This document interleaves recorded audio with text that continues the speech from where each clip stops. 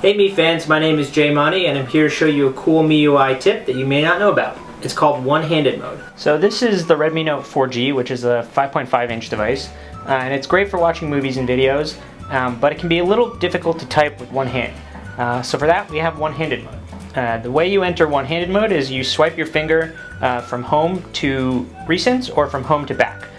So here we're in Google, so if I swipe from home to recents, you can see the display shrunk down to the bottom left.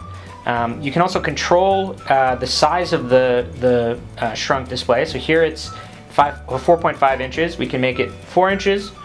We can make it 3.5 inches.